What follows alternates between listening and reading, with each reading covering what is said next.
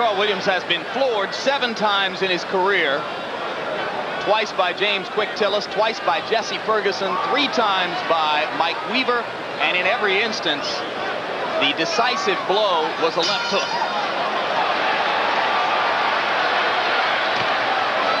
The people in Williams' corner are sincerely worried about what he does in the first 30 seconds against the Tyson onslaught. That's it. Let him go.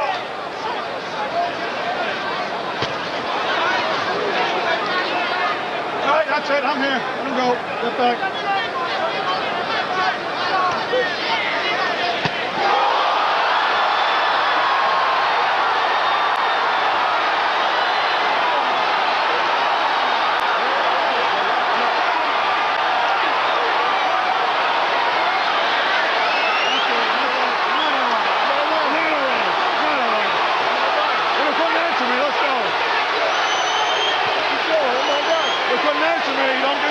Unofficially, I've got this fight being 1 second longer than Tyson Spinks.